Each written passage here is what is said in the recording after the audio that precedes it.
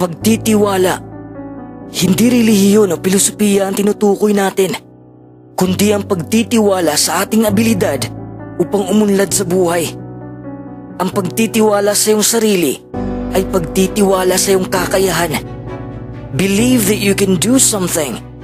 When you believe in yourself, you can overcome self-doubt and have the confidence to take action and get things done.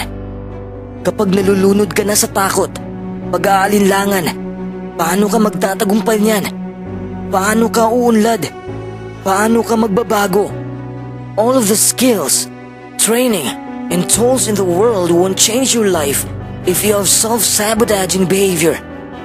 Kung solido ka lang na naniniwala sa sarili mo, lahat ay magiging posible. Alam kong mahirap magtiwala sa sarili kung palagi na lang tayong sinusubok ng panahon. We tend to focus on things we can't do. Palagi na lang natin naiisip ang mga kahinaan natin. They're painfully highlighted in our mind. Ang hindi ko alam ay nagiging hindi ko kaya. Patindi ng patindi ang negatibong reaksyon natin. Pero hindi ka nag-iisa. Lahat tayo ay may kahinaan. May kalakasan din. Ganito kasi ang teknik ng matagumpay na tao. For example, may negosyante. Kalakasan niya ang mag-isip ng panibagong ideas, pero kahinaan niya ang pagbenta ng mga produkto. Ang kahinaang yun ay ipinasa niya sa mga taong marunong mag-sell stock. Ganyan din dapat tayo sa buhay. Ang kahinaan kasi natin ay kalakasan ng iba. Another example is you're great at marketing, but terrible with numbers. Outsource your bookkeeping and hire a professional to manage the budget. Ganyan lang kasimple. But you know what? You are the best coach of yourself. So believe in yourself. Your strengths are what make you unique. If you don't believe in yourself, you won't believe someone who is cheering you on from the sidelines. That's why a great small business coach leads their clients to success not by cheerleading, but by developing talent. Siyempre ginawa mo na ang lahat. Yakapin mo naman ang buong pagkatao mo. Mahirap magtiwala sa sarili kung hindi natin kilala o tanggap ang ating sarili. Don't ever try so hard to be someone you're not. Self-confidence comes from embracing who you are and what's important to you.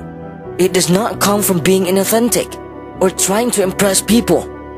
Gusto mo na lang bang mabuhay para makapagpa-impress? I know you want something else because that's not the life for you. To start believing you can have the life you want, you must dig deep to discover what that will look like for you.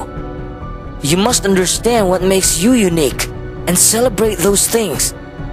Kung gagawin mo lang lahat ng natutunan mo, syempre magbabago din the way na mag-isip ka. Ang kilos mo. Some people might not like the new you, and that's perfectly okay. Here's the good thing. When you're authentically you, the right people will be drawn to you, and real friendships will grow even stronger. Lumabas ka sa lungga ng lipunan. Iba kasi ang inasahan ng lipunan sa atin. Gusto nila perpekto tayo sa buhay. May mga beauty products. Pinaparamdam nila sa atin na kulang pang taglay nating kagandahan. May mga mamahaling gamit. Pinamukha nila sa atin na hindi sapat ang mga gamit natin. Step out from the expectations of others. Being authentic feels like a big risk, and you might be afraid of criticism. Remember that your experience of life is about you, and their experience of life is about them. Each one of us has our own unique path. Huwag kang matakot kung pagsabihan ka nila na naiwan ka na ng panahon.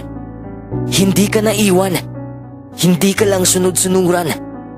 Dahil naniniwala ka lamang sa sarili mo. Your belief is the single most powerful tool you have. You can completely change your life just by changing your beliefs. Ang pagtitiwala ay hindi isang panaginip. Totoo to na kapag naniniwala ka sa sarili mong abilidad, magbabago rin ang takbo ng buhay mo. Kung nilimitahan mo ang sarili mo, ang tawag dito ay fixed mindset. Kung naniniwala ka na magbabago ka, ang tawag dito ay growth mindset. Alin ang pipiliin mo? I know you will grow. I believe in you. Deeply believing that you and your life can change for the better is the driving force behind all of your efforts.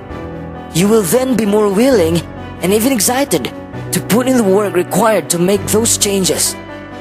Masarap kasi sa pakiramdam na nakukuha natin ang isang bagay dahil sa pagtitiwala natin. Walang makakapigil sa'yo.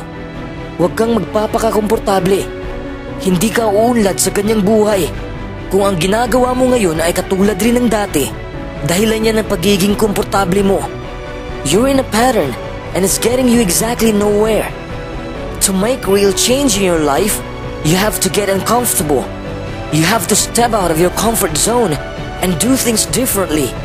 You have this whole life to experiment with who you are. It's your life and you don't need to leave it to anyone's expectations but your own.